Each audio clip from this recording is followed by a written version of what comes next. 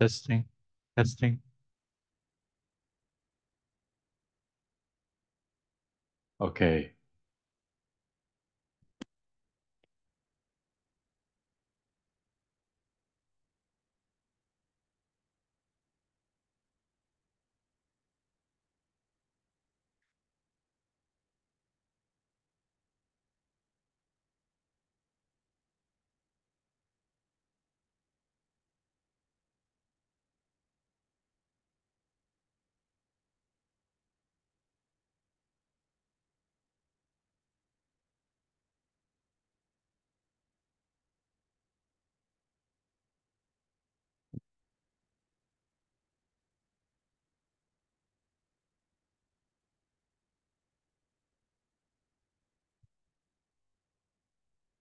Oh, did you do A7? Finish already? When you do the website, how do you deploy the big model? Hả? Không nghe. Okay. Because it's probably using too much resources, right? Mm.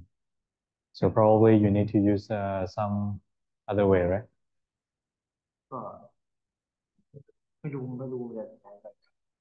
Okay.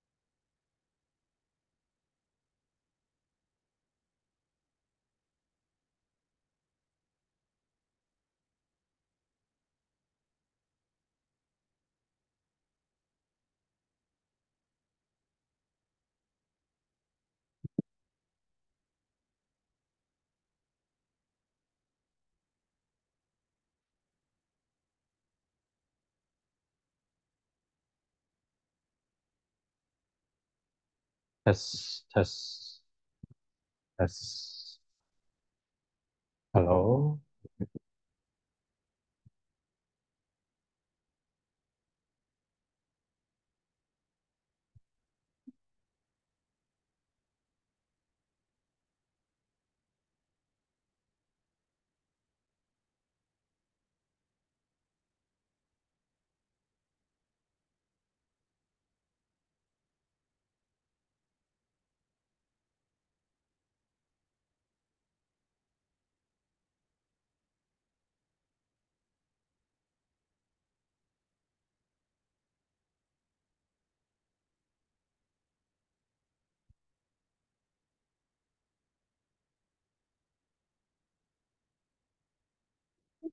That is synthesizing missing. Missing sequences. Yes, so I know that for the MRI and all, there are a lot of stuffs that they take lots of pictures. Missing sequence. Yeah, maybe they manually, this is a sequence of image. Maybe they just manually remove the sequence. I don't know. That could be one way of interpreting. But we have to read. I think they mentioned this probably.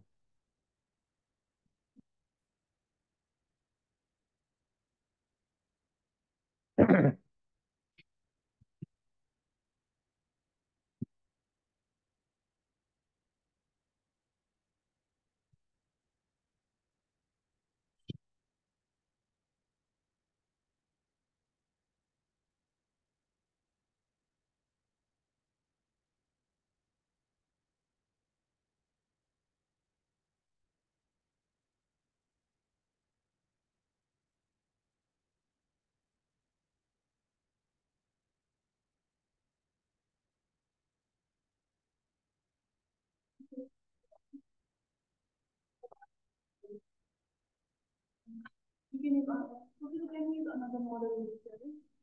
Yeah, you can use very small model. Yeah, you can also use a FLAN T5. T5? FLAN. Yeah. Well, if you use big model, you cannot host it on computers. Yeah, because your computer is too small. GPT can work, but GPT-2 is, well, as long as you just host the website and just put any model that can put it there, it's fine. But for your Jupyter notebook, you can use Llama, whatever, right? T5 doesn't. We can use SpaCy there in the future. Mm. Mm. So for a website, you can just use very small model just to make sure you know how to make our website. But for your Jupyter notebook, try to use the good model. But if you cannot, still use the small model. I just want you to know the way how to do it. Mhm. All right. So welcome back to the NLP class. We are approaching to the end of the class. I just noticed like we have only like 2, 3 more classes, and then the rest of them is say basically projects, right? Uh, Talking about A7, I got a lot of questions uh, because this is your first time dealing with large language models, right? So a lot of you cannot create the website and host it. So I think there are many things that you can do in this case. So for your Jupyter notebook, you can try to run your best model like Llama, Mistral 7B, or maybe anything like there's also model for 1.8 billion, right? So hopefully you can do it in your Jupyter notebook. But when you deploy on your local host, or maybe even somewhere, I don't think you can host your model, right? Because it's too big, right? So one way is just to swap that model with GPT-2, or maybe swap that model with something like Plan T5, right? Just my idea is you just know how to do it, but no need to do the big model. Even the answer is crap, it's fine. I just want you to know the full process, right? But for your Jupyter notebook, I really want you to do the real good model, okay? Otherwise, you don't know whether your AIT GPT really works, right? So that is the idea. Now, let me talk with people who really want to deploy your website and really want to make the AIT GPT work. There are several solutions. Of course, the first obvious solution is just to use the free trial in Microsoft Azure or AWS, and they can give you a free 1-year account. And you can put your model there and just launch your website. Very simple. But I know a lot of you here did not learn AWS and Microsoft Azure. And I myself and Gan know, but you can ask him how to do it. But another easier way is to use Huggingface spaces. And anyone know Huggingface spaces? Anyone know? Okay. So Huggingface spaces is basically a place, a platform in which you can deploy your demo quickly. Okay. It's not free. Okay, it's not free, but very, very, very super cheap, like super cheap. You can check the price. Okay, but it's super cheap. The idea is you just create, for example, I think you guys are familiar with Gradio. Who know Gradio? I think almost everyone. You guys know Streamlit? Yeah. So you can just copy your Gradio or copy your Streamlit and put it in their repository, and you can launch the website already. Finish. So it's very easy, right? But Huggingface Spaces is not for industry. It's just for prototyping. Like show your client, oh, this is my app, okay? If you want to do this, give me money. I will make a real website for you, right? So Huggingface Spaces for those who really, really want to like, hey, Chucky, I don't care about paying money. I just want to make things happen, okay? Then you use this. But if you don't have money, then just put it in your local host. And instead of using Mistral, swap that model with some very small model like GPT-2. And I know the answer is crap, it's fine, okay? So that is the idea. Okay, for the A7. Anyone has any question on A7? Who can actually create already the AI that can answer something about AIT? Anyone already? Yeah, you can already. Well, great. So can you ask something like, who is the president of AIT? Yeah. Okay. And how to apply scholarships? Yeah. So I think you can ask any questions to the chat box. How to apply scholarship? How many students here? How many programs? You can even ask who teach natural language processing, and it will say Chaklam Silpasuwanchai. Yes. So you can do a lot of stuff in the AIT GPT. Yep. So hopefully you enjoy that course. Okay, so let's come back to our course, and let us take a look at our timeline a little bit to make sure that I don't.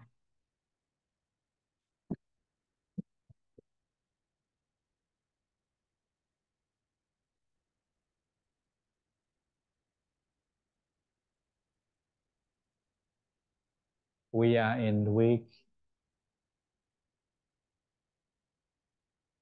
9, right? Yeah. So the next 2 weeks they will do quiz 2, 3, and project proposal, right? And then maybe a little bit of and then project. Right? Okay, great. So basically, the next 2 weeks you have quiz 3 and also your project proposal. All right, in which you need to propose your project and talk about your project. Unfortunately, you will notice that your project only have like 3 weeks, right? So you have to try to consolidate.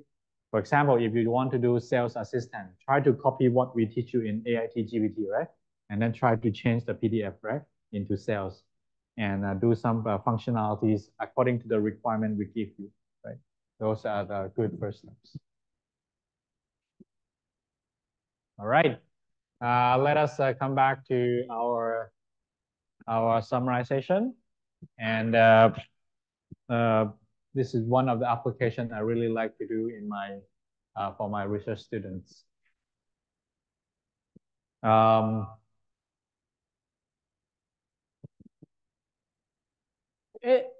so happy that I basically teach you almost everything except multimodal learning, contrastive learning, right? So multimodal learning, I will teach you today. Contrastive learning, I'm not sure whether I have the time to prepare the slide, but I will just put it here as a placeholder for you to understand that it's so important. But actually, we're going to study CLIP, so maybe we're going to explore contrastive learning a little bit. We already studied all of this. So I hope that you all can piece all the NLP knowledge into one consolidated knowledge. Yeah, I think you guys all know this, right? SpaCy, PyTorch, Huggingface, LangChain. Yeah, but you guys are a little weak. You guys are a little bit weak in deployment, right? Fast API, but as long as you know Fast API, I think it's okay. You guys, as a data scientist, just need to make the Fast API. And then I, like the developers, will just connect to your Fast API, get the results and display. All right. So I think I trained you very well. Yeah. Hopefully. Actually, for the metrics, there are so many metrics, but I did not teach you all. But I think you guys are already overwhelmed, right, with all the things I teach you. Yeah. But there's actually a little bit more on that. For example, how do you evaluate your AIT GPT? Right? There are many ways, but I did not teach you. Did you teach how to evaluate LLM? Like AIT GPT, chatbot? No, right? Overview, right? Yeah. Yes. So those are the things that you may want to explore by yourself, right? Yeah, I cannot really teach you like everything, but I just want to tell you that there's something I did not teach you. Yes. Great. So hopefully you learn this class and know many things and can do a lot of career on. Okay, great. So we learn about natural language generation, language modeling, conditional language modeling, how to train, how to decode, the problem of beam search, which is we don't know what is the best size. This is the problem of beam size. We also talk about sampling and the problem of top K sampling. And we introduce top P sampling. So in theory, we combine top K and top P. We also learn about temperature. You may be surprised by this symbol tau, TAU, but it's simply a number. But what number to use, I don't know. You need to copy the industry.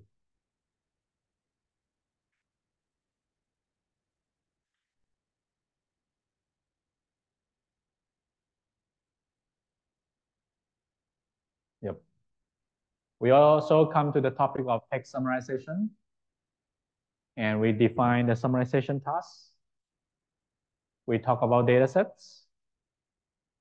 We talk about two main types of summarization, extractive, abstractive.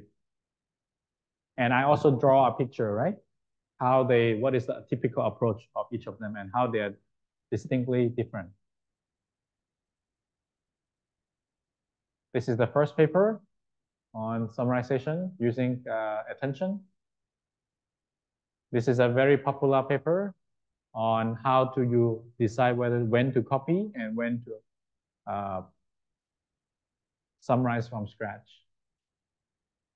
Then in 2019, we switched to pre-trained era.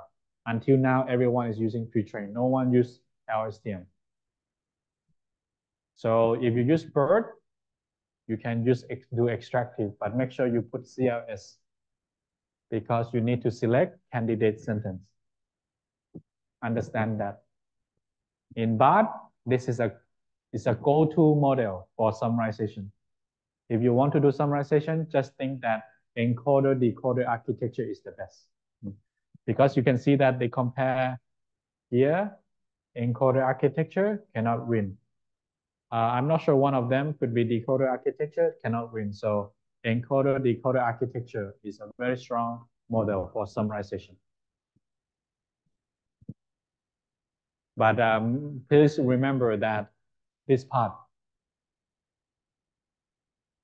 token masking, sentence permutation, document rotation, document deletion, text infilling is a pre-training process. So you don't do this at your life. Oh, except you have the GPU to pre-train. But if you're just the industry guy, you don't do this. You just take BART and fine tune. But if you are a researcher, you will probably play around with the pre-training objective. So last time we stopped here evaluation. So the first popular metric for evaluating summarization is blue score. It's called bilingual evaluation study. I will just skip. Okay. And I will just talk about the example. So let's say a reference sentence is the way to make people trustworthy is to trust them.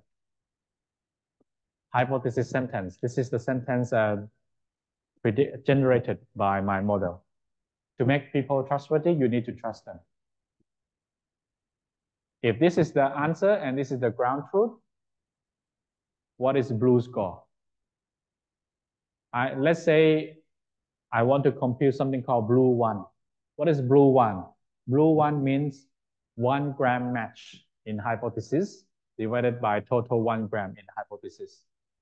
So 1 gram match is 7. You can count.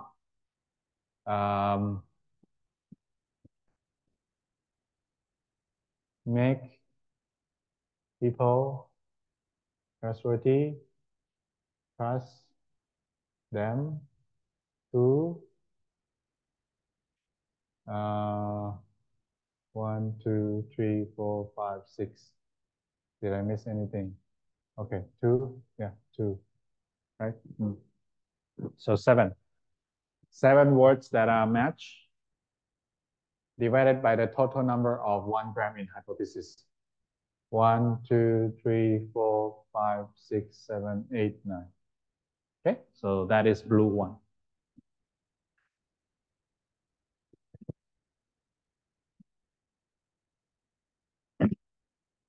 Oh, of course, you can do blue 2. It's called 2 grams, and you can compute accordingly, and that is 5 divided by 8. So how do I get this 8? Well, 1. How do I get this 8? How do I get this 8? 1, 2, 3, 4, 5, 6, 7, 8. Okay, so that is total 2 grams, of basically total bigrams in hypothesis.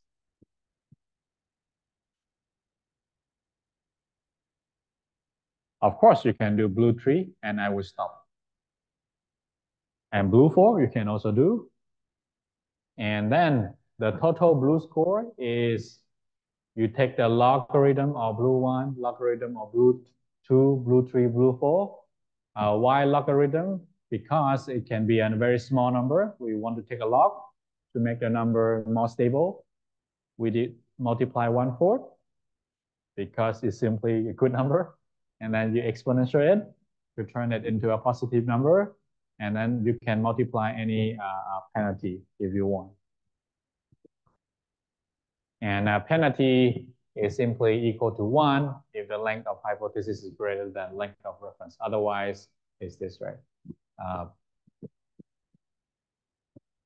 And if you want to know this penalty, maybe you want to how this number comes from, then you can read this paper.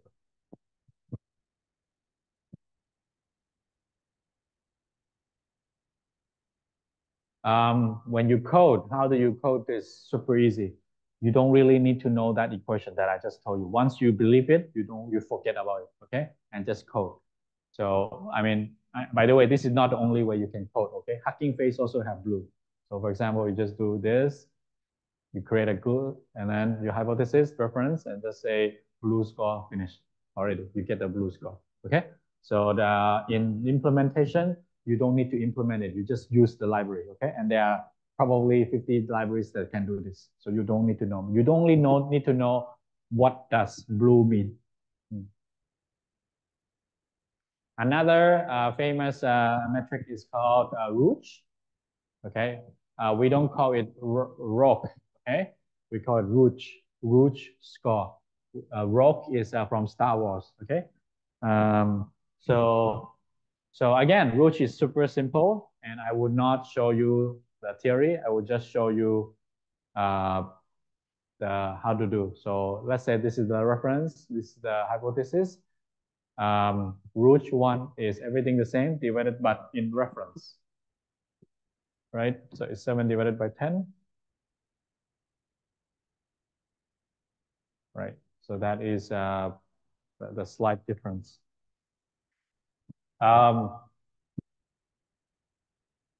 But anyway, I don't think you will ever remember what I teach you. So whenever you do your thesis or industry, just go and search again what is rouge score, right? I do this many times, even today.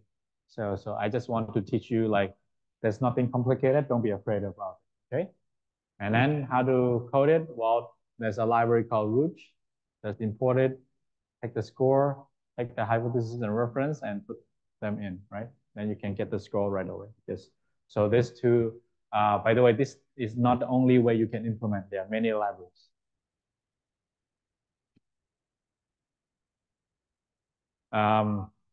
So what is the difference between roach and blue? Blue is usually has a single number. It's just a single metric. But roach has different roots. They don't report it as one number. For example, root 1, root 2 mean bigram, root L mean longest common subsequence, right? So usually we use them separately. Which one is more widely used? If I'm not wrong, because I work in summarization so much, root score is the most common metric, really. No one use blue anymore. Yep. Do you see people using blue in summarization? Not much, right? Only rouge, right? Yeah.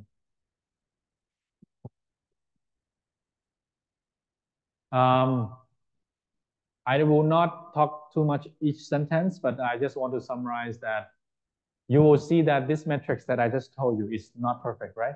How you can say that this is a good summary? You cannot just say that it's overlap, right? It doesn't make sense, right? But currently, it is like that. Currently, it's like that. So in this picture, the y-axis is blue, the x-axis is human score. You can see it's not correlated. Not correlated means what? Means that blue score cannot say that it's a good summary, right? Human, if blue score is correlated to a human, it's good, but it's not.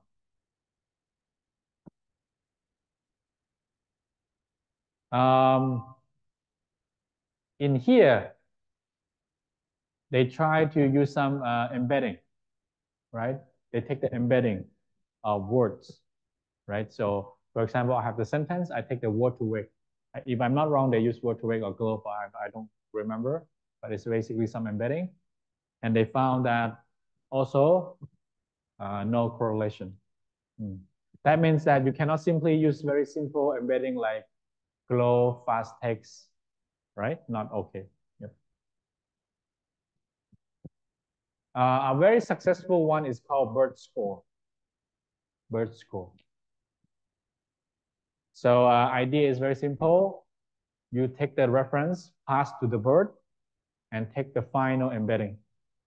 Not the embedding from the beginning, okay? Not the embedding like word to wake, past text, or whatever. You take the sentence, send to BERT, you get a representation, right? Similarly for the candidate, which is the generated sentence, and then you do cosine similarities. Yep. They found that this way is good.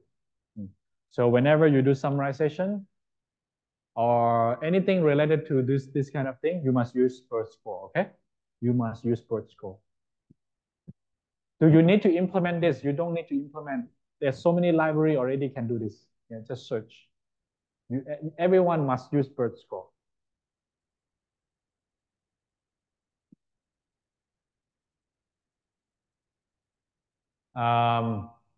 Of course, there are also many other automatic metrics that focus on different domain like fluency, style, diversity, relevance, length, and compression, whatever, right? So there's a lot of research people are doing on different metrics.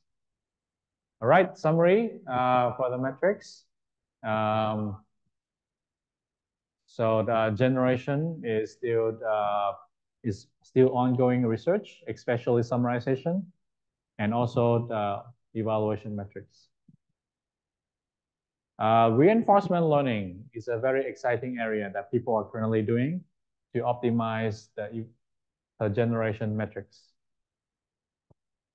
Yeah, so for example, when we train, what is the only way we can train? What is the training objective? Teacher forcing, right?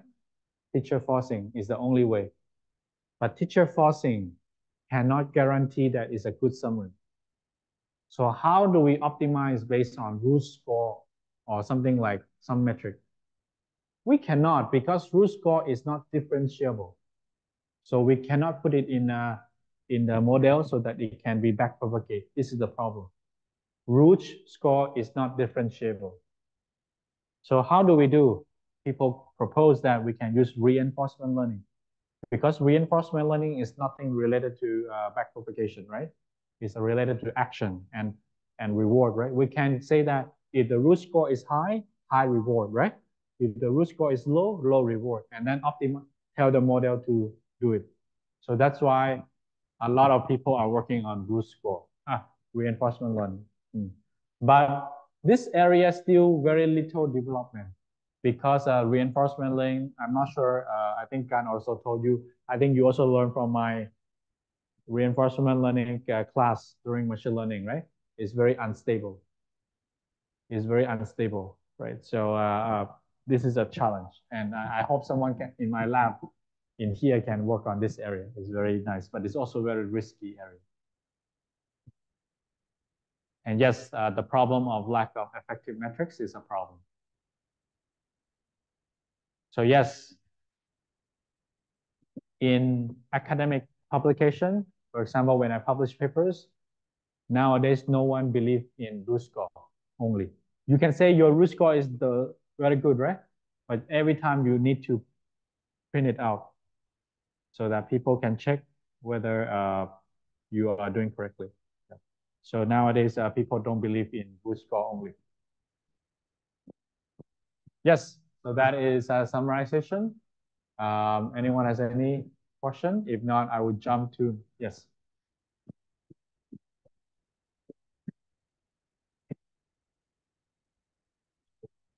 Yes, blue score, yes. So Min asked me, is blue always 1 to 4? I could not say that. Maybe there's some version that can be 1 to 5, 1 to 6, right? We never know. I think more is better, right?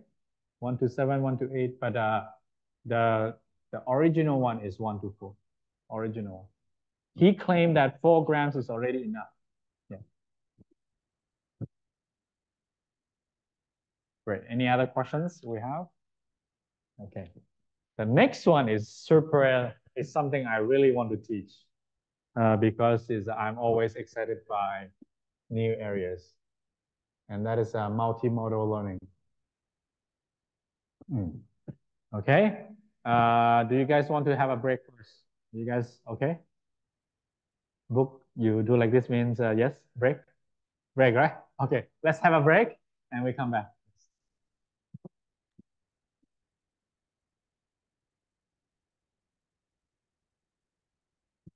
The difference between blue and rouge is that blue is specific. I don't understand. Blue is simply they just construct into one single number, all blue score. But rouge create 3 different score. So rouge 1, rouge 2, rouge L. Yeah. So this is probably the only difference. So they are super similar. So what is the point of adding different scales? What kind of knowledge? What rouge 1 tell you like exact match of 1 gram, but rouge 2, rouge L tells you like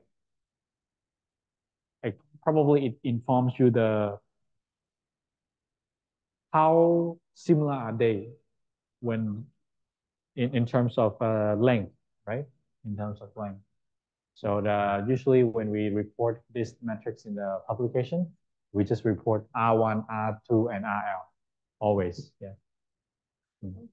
But isn't it better to combine into one? Why don't we do more? We don't want to combine one because when we combine into one, we will lose whether I think it's very possible that rouge 1 is good, but rouge L is bad, right? Which means that maybe my model is simply copying and not generating anything useful, right? So there's a chance that rouge L could be bad and rouge 1 is good. So that's why people don't like blue.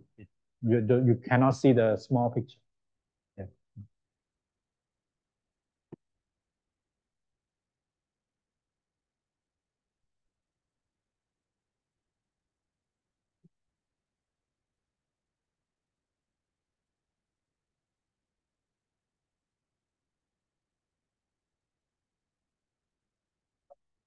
How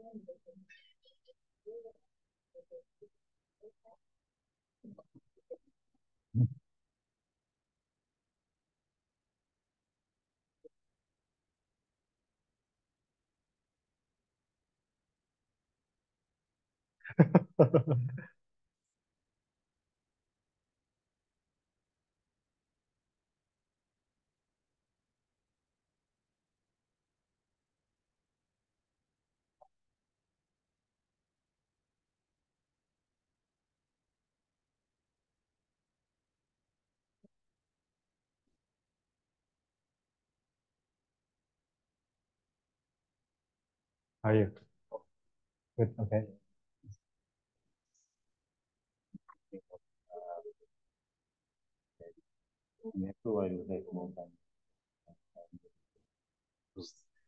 Go through again. Yeah. Definitely. But you enjoy the course? Okay. Okay. Yeah. I mean, because my background is not English, I have some English. Barrier. Yeah. But no problem. No problem. Could be. Yeah. Fine. No problem. I can get Thank you very much. And I think NLP is not so difficult. I think. It's very good. Yeah. And it's starting to understand it's really interesting. And yeah, hope you enjoy. Okay. And if you have any question, you can come to me about NLP. But don't ask me anything about business, okay? This is what I needed. No, my experience is I want to government job. Yeah. And so now I can see now how it can be applied. That's why I'm trying to understand. For my interest is from the perspective of how can I apply how you can tell the people how they can apply. Definitely. So my actual experience of business analysis, I just working between customer domain and between products. To make specification and just try to test and testing and checking the problems. This is what I know. And you know, in this area, specifically in government, Yeah. all ERP system they have, but for currently the problem is data analysis and reporting. Is a big issue. Yes. And this one is really going to. I think definitely summarization, right? Yeah. Definitely. I mean, for machine learning and NLP, it's really, really big benefit. Yeah. Then automated, really smart. That's great. I have some idea. Very good. And then we can discuss, okay? I like to discuss after me before I leave. Yeah, come to me. I'm very happy to.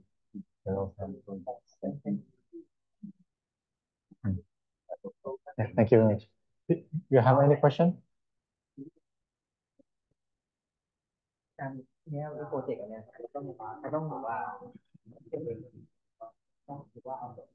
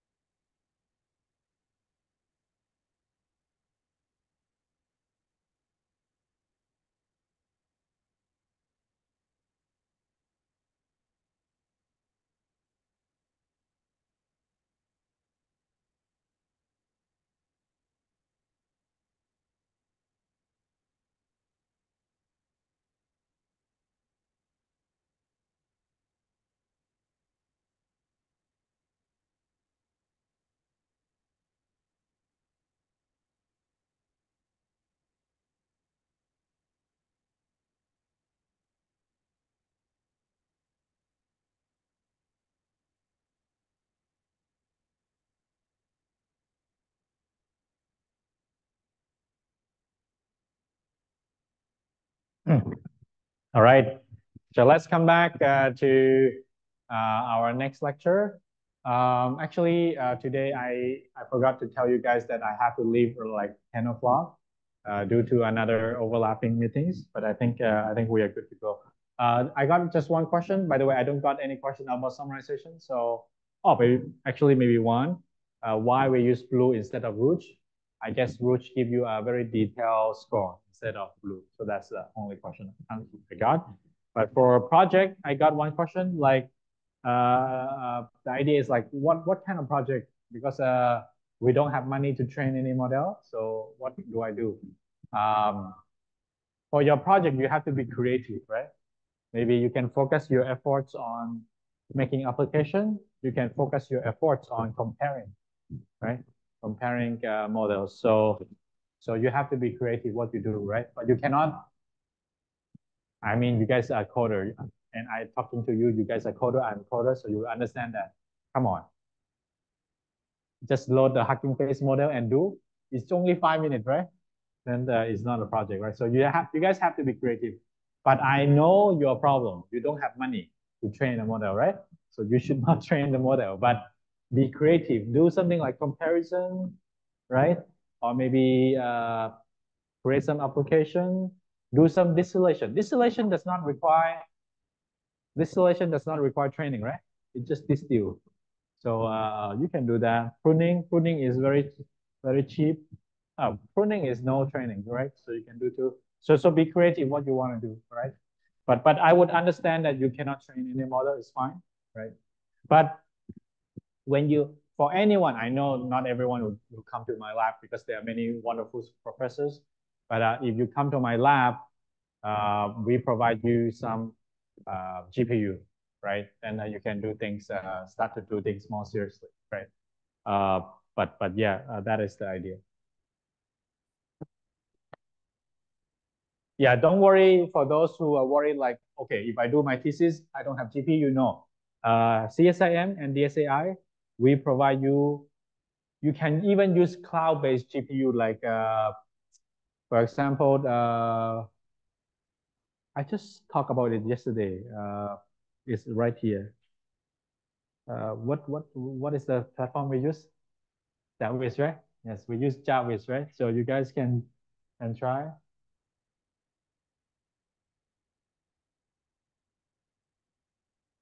So in my lab, we try to use Jarvis.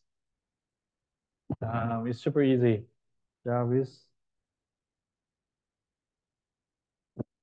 And not this guy. What is it called? It's not Jarvis, it's Jarvis Cloud something, right? Yeah. It's in my head, but we just recently use it. But you can see how forgetful I am. But it could be something like this. Jarvis Lab, yes. So for example, it's super easy. You just upload $5 and you can do anything.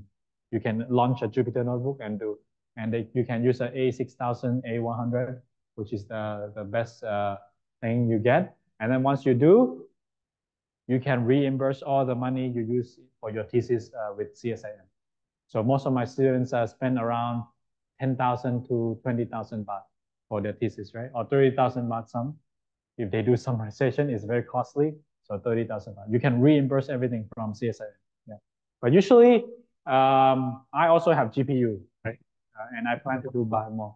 So that you don't have to worry about this in doing your research. We are very supportive of that. Other universities are not so lucky, right? Some university, they don't have GPU, then the student just pay from their pocket, right? It's a little bit pity. Yeah. Of course, Google Colab is also not bad. Some of my students use Google Colab Pro and some students use Premium. It's also not bad. Yeah. Anyway, coming back to the most exciting topic of my lecture, of my entire NLP is multimodal learning. Simply because I feel like this is the future. I feel like we are so smart, not because we can only speak. We are not only smart because we can see. It's because we can do two things at the same time, right? We can see and we can speak at the same time. Not to mention, we can also touch. So we can understand one single thing by, this is a table, we can look, we can call it a table, we can touch, right? I don't think we can smell the table, right? Is there any smell? There's no smell, but anyway, we understand things through all the senses, right? That's what makes us so smart. Similarly, our dream of AI is the same. I personally believe that if we can connect all the modalities, all the senses, we can create a very powerful AI, right? This is the idea. That's why I am all in for this kind of something called multimodal learning. Yeah. But currently, multimodal learning is still very immature. What do I mean by immature? Well, the two modalities, a human has like 5 to 6 modalities, right? But currently we only research 2 modalities together. That is image and text together. We cannot do, someone do image and video, someone do text and speech, right? Image and voice, right? Yeah, someone do that. Like you give an image, it will talk about that image, right? So that is also something we can do that. But I want to talk about multimodal learning, right? So what is okay. So what is multimodal learning? It's about combining multiple modalities at the same time. It could be text, image, audio, voice, video, okay? Video and image not the same. It's perhaps the most exciting area. I'm not sure you guys know, of course, I think you guys know. You guys know something called Sora, right? Right? That is multimodal. That is a text to video, right? That means that AI must understand the relationship between text and video, right? This is a multimodal model, yes. And my lecture focus on what are the different ways you can combine two modalities. I will not go over all these 1,000 models that do this, okay? But I will tell you different approaches people do to train this kind of model, right? And I hope that you can gain intuition like, oh, these are the 4 or 5 different ways you can link two modalities together, okay? That is the biggest part I want to teach you. Of course, yep. So I will teach you contrastive learning, right? This is the one way you can link two modalities together, right? And it's a very clear model is CLIP. You all must understand CLIP, okay? If you don't understand CLIP, you are outdated. Basically everyone know CLIP, I think so, right? Yeah. So you must know this CLIP, okay? Prefix LM is also a very, very powerful learning objective. It's very clear in SimVLM and Cosmos. I don't think you need to know, but it's good to know, okay? Cross attention, you also need to know. For example, it's very clear that Flamingo, Blip, and especially Flamingo is a very famous model, and cross attention is a very clear, good model. Mass language modeling is called Visual BERT, right? It's also another technique. And lastly, there's no talk technique. You don't need to combine you don't need to combine and train a model that know everything. The idea of number 5 is just, you don't need to combine them. You just, this guy knows speech, this guy knows image, this guy knows voice, and you just create a router that can route to the expert, right? When it's voice, go to the voice give us the representations, take these representations, go to the image, and then the image understand that and take value, right? So this is a combination of things. Number 5 is not so interesting, but I still put it anyway.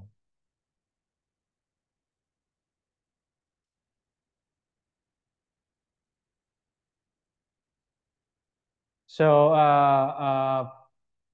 what is the applications of multimodal? You may say, what is the applications? And I don't need to even talk about this slide after we have Sora, right?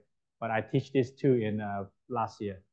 So for example, if I want to do something called retrieval, right? For example, I want to say, please give me a yellow hat. Then it will give me all the pictures about people wearing yellow hat, right? Yes, this is a very simple application. You may say it's so simple. No, it's not finished. For example, in medical image, please give me all the images with cancer. Oh, it's difficult, right? But if it can do, then it's very good, right? Please give me all the images with cancer, right? So retrieval. Captioning, I guess this is just for marketing purpose. Maybe you have image, you want to have automatic caption, right? Generation, given a text, you create an image. Visual question answering, right? Given an image and the question, give me the answer. Given the image and the question, give me the label.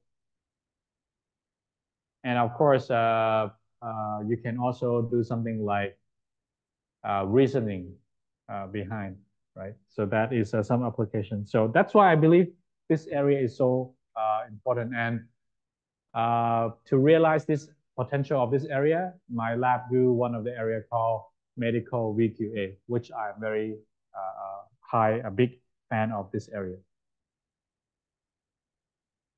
Contrastive learning. So let's talk about the first technique called contrastive learning. So this technique is proposed by Radford in 2021. It's called CLIP. And a CLIP is stand for something contrastive learning. I don't remember IP. Image pre-training. Yes, thank you very much. Yes. So given an image, it can actually generate the caption of this image, right? Like very high probability of the right photo. I mean, the right correspondence. Yep. So this is what CLIP can do. And it can do for almost every photo. So the question is, how do you actually train? First of all, you need to have a data set of the image text pairs. So where Radford get it? He get it from something called web image text of 400 million pairs. 400 million pairs, okay? So you guys won't be able to pre-train this without any good, right? And then they use something called contrastive pre-training, okay? So how do you do this contrastive pre-training? Well, let's say you have a batch of text, right? You have a batch of text and you have a batch of image, right? Each of the text is passed to the text encoder and you get T1 to Tn, okay? And you have a batch of image, you get the embedding, I1 and In. This one can be bird. I'm not left-handed.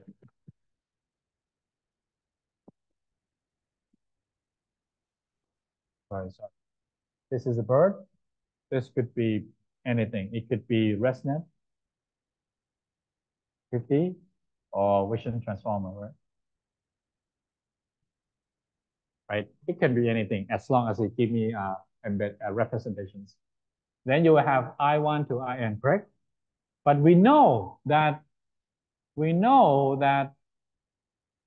I1 and T1 are same thing, right? We know because Pepper the Pussy Pup is actually this dog, right? We know. And we also know that T2 and I1 is the same guy, right? It's the same pair. Yes. So then what we can do is basically always maximize this. Always maximize this diagonal pair, right?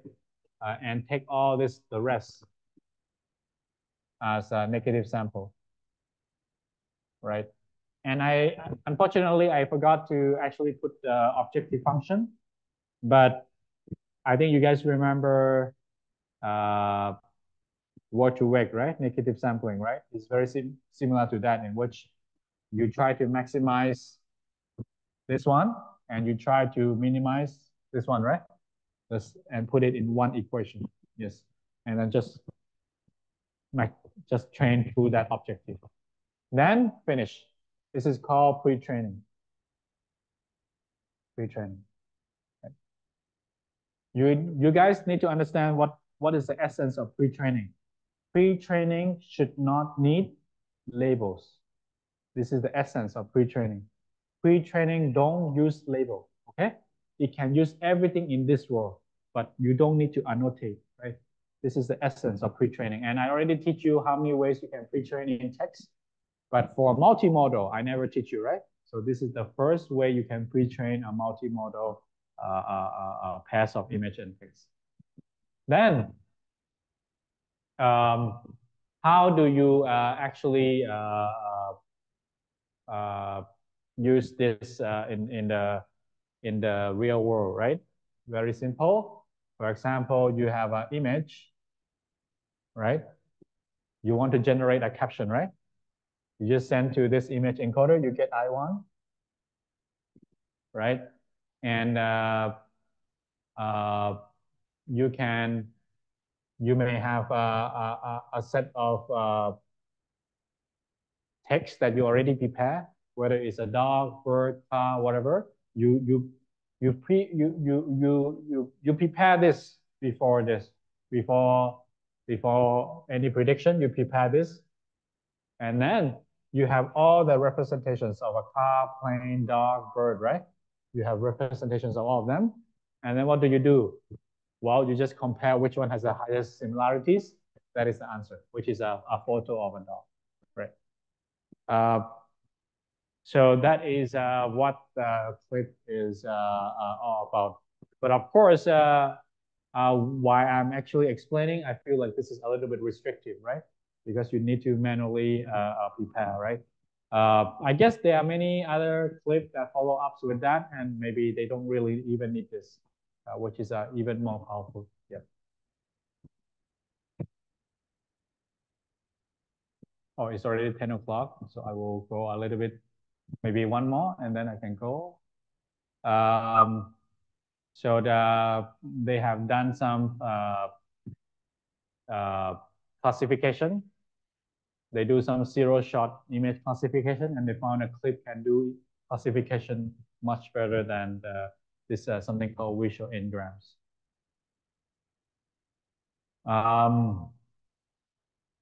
And they also say that their zero-shot clip is much more robust. That is, if you give it very images that are not so, that is very like diverse, then other ResNet, like ResNet, cannot work very well. You can see that sometimes it drops, sometimes it drops in some images, right? Category, but for zero-shot clip, it consistently performs. It consistently performs, telling that clip is this kind of pre-training is a very, very good. But anyway, clip, if you can see clearly, if you really want to do something like multimodal learning, clip can only be used for classification. It cannot really truly generate from scratch because you only get the representations, right? And similarities, so you cannot purely generate from scratch. So clip is for VQA when the answer is a classification task. I will say it again. Clip is for VQA when the answer is a classification task. Okay? Okay, so hopefully you understand my point.